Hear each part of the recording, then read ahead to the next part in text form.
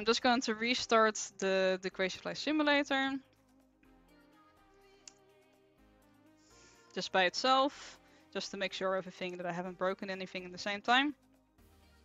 And in the meantime, I'm actually going to go back to the Ubuntu WSL2, and I'm going to open up the ROS workspace that I have. Let's see, what's the name again? ROS workspaces, obviously. With let's see, the Gazebo bridge installed, and also like the controller for the simulator.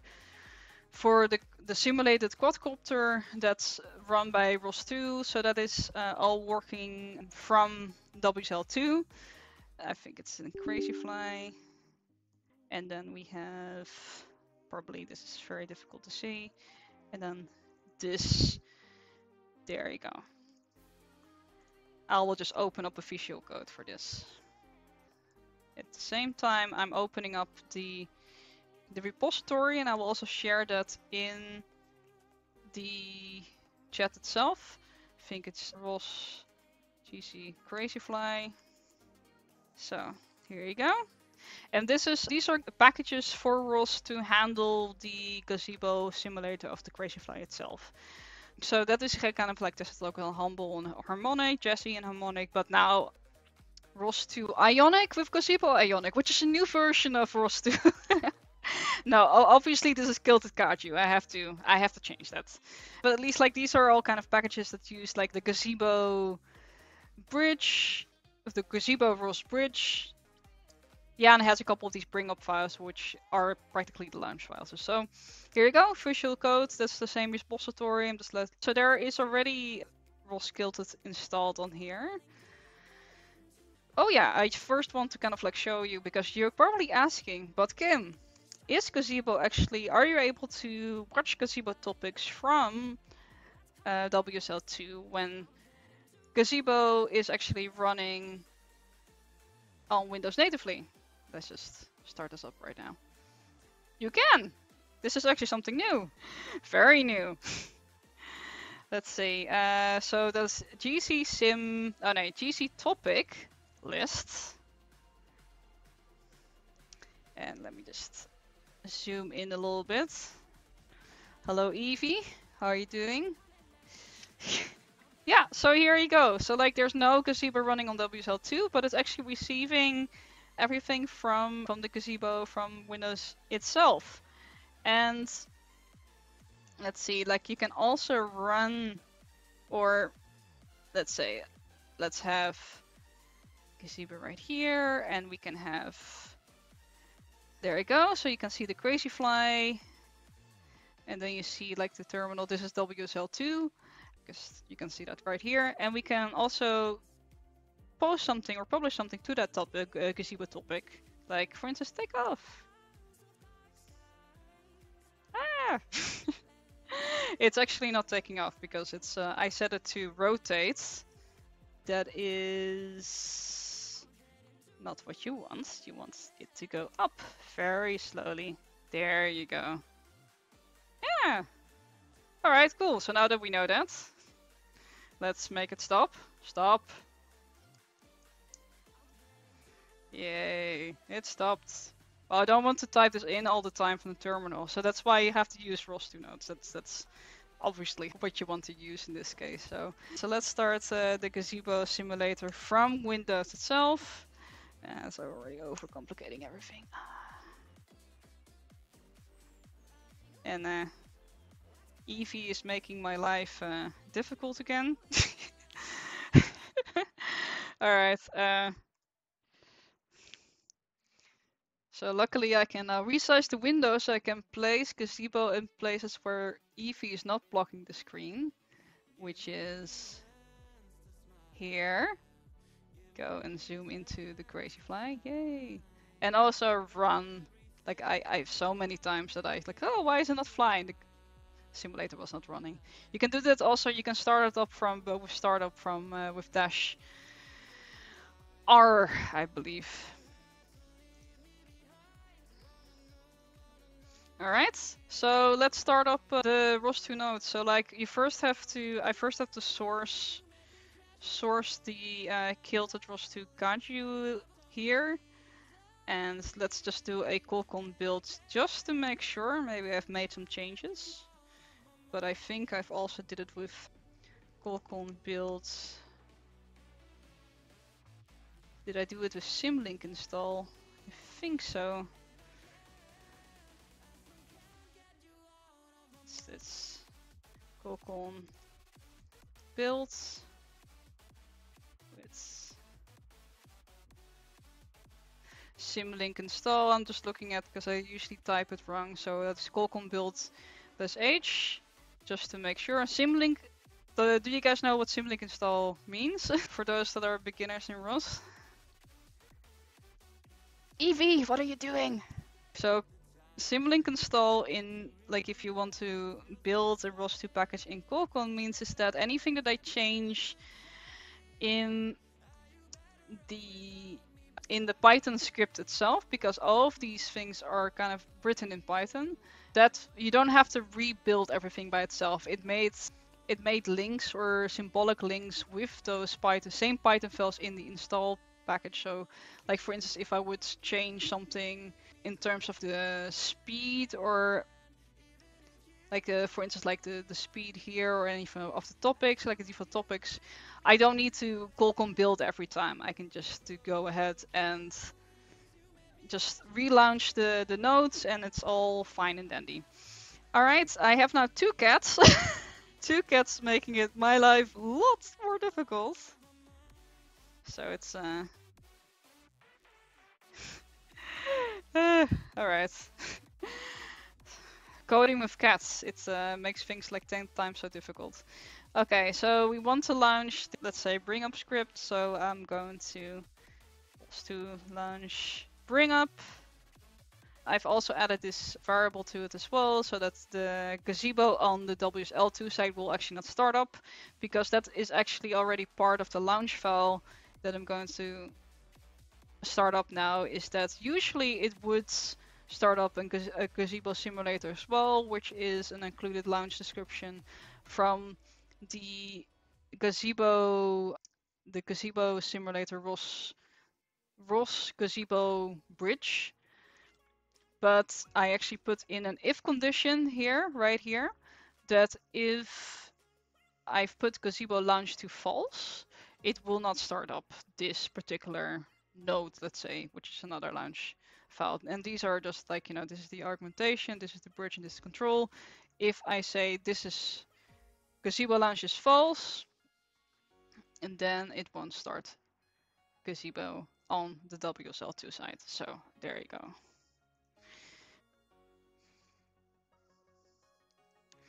All right.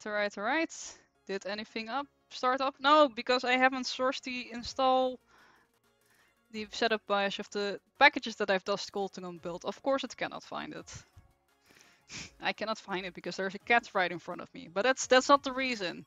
All right, cool. So the propellers are already turning, and it means is that I can actually start up a teleopt node in a different terminal, which is also in WSL2. And also source killed it again. Teleop, twist keyboards. So here's a teleop. You guys already know this from, like, controlling your robot. It's being used in a lot of tutorials. And if I just press T, it should take off. Then a surface is reenacted that will actually make the crazy fly take off and stay at their position. And if you would use like I and comma L, then rotating very slowly, but there's reasons for it why it's so slow. Because like I couldn't really get it, like, really keep the height properly if it was rotating even faster, which, the lead controller on the Gazebo multicopter velocity plugin it needs some work, but also my external controller needs some work. All right, cool. So now it's flying on Gazebo on the Windows natively. And I'm controlling it from the Gazebo ROS bridge on WSL2, which runs on Ubuntu 24.04, and a teleop node on the same platform. I'm able to control the robots just like that. Yay! So very slowly rotating though. But as you can see that now it doesn't drop anymore. Like the performance not great, but at least it doesn't drop. It keeps on flying. That's all I want. So okay, let's go to Kilted, which is the latest release from Kilted Kaju, and I think yeah, it should also work for Jazzy with no issue whatsoever.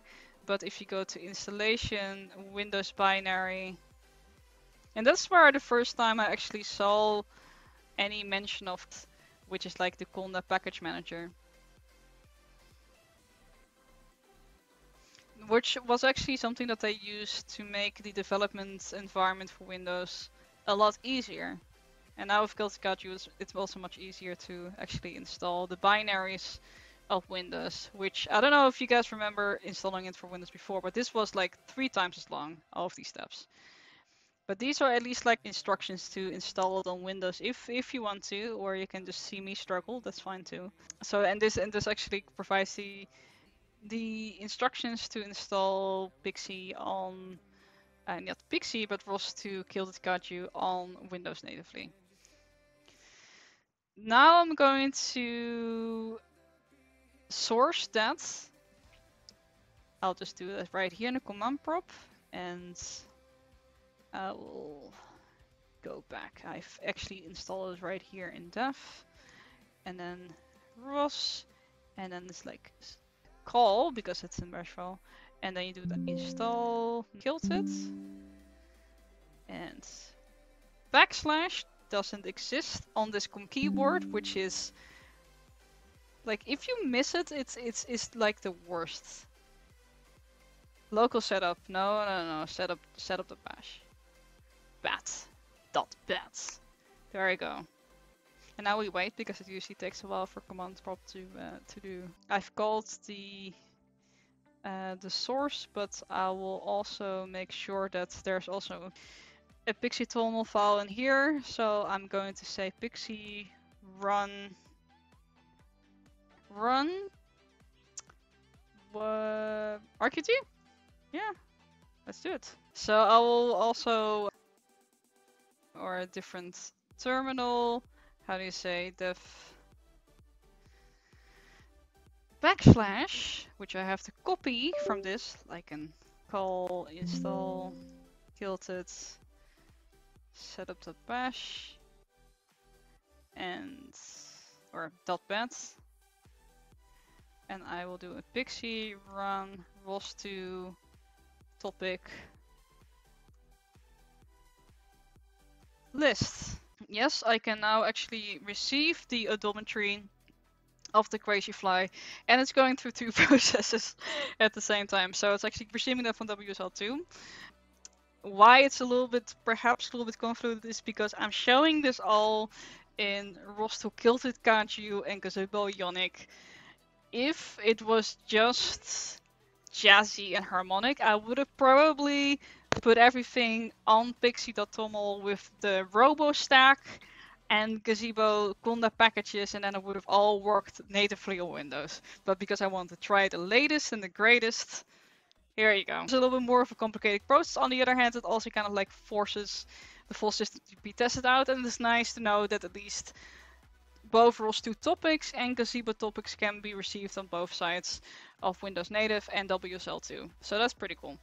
Okay, so I'm able to receive the ROS2 topic list. Now I want to open up RQT, which I've started in the other command line right here. And there you go. Okay, so if you want to open up a plotter in RQT, it's plugins, visualization, plot. And I also had to install something else. And let me just remove that. So I'm interested in the Crazy Fly odometry, and then I think it's pose, because if it's a stamped topic, it's usually with the, and then position, and then I think it's set, maybe, yeah. We now have the pose of the Z position like plotted in RQT. Let's also show, kijk, now I can resize it. So nice. Use the docking system from Windows, which we all want, right? So I can also probably start up Do I have a tele-op thing on here? I don't think so. So just to be sure, I'm just going to do it from Ubuntu. Yay! Okay, so this is still open, still on WSL, but if I run T or B, then you can also see it on the plot. So I don't have to constantly watch the crazy fly in the actual simulator, because I have telemetry now. Yeah! And telemetry is what you want. Do you approve, Evie? Because I'm literally not able to see anything due to your blocking my view with everything, so yeah. My working conditions. Judging cat. Yeah, and I can still like before, but I'm controlling it from the ROS2 file from Windows, so nothing really has changed here. But at least I'm able to show RQT, which is a GUI variant of ROS2 in native Windows itself. I can resize it. It's probably running faster. I don't know. I don't think it really matters. But maybe what actually it matters for is what I would say rather RQT. Let's run RVis2, which is kind of like a topic visualization that's more 3D, and it is a pretty cool platform. Oh, there you go. Speak of the devil. Thank you for joining us, RVis2. You're not making it easy for me to indicate Windows to be a good development platform, but I'm not giving up. I'm not giving up. Let me just resize Windows right here. There you go. Awesome. And then this still also. Let's find Crazy Fly again. Because now, of course, things have improved. Like I'm now going to show you Arvis, and then the rules. It's going to be odometry. There you go. See? But now it's all on. This is the cat right now. This is where you guys are sharing the chats. And this is it's literally more than the screen. So you're making things very difficult for me. But that's okay. You're cute. You got that going for you, so that's fine. This is kind of like the final result of what I actually want to show you is that RVis2 and RQ2 on native Windows together, made possible by the new Pixie install for Kilted Kaiju, Gazebo, also running from the Conda packages on native Windows. And also, let's start up that same node. Let's say, and that's the control nodes that we can actually see it going up, going down.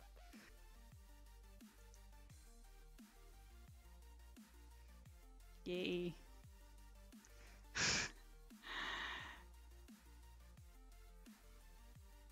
So it's just going up and down. And then I want it to stop, go a bit far, and maybe go forward. I'm now doing I.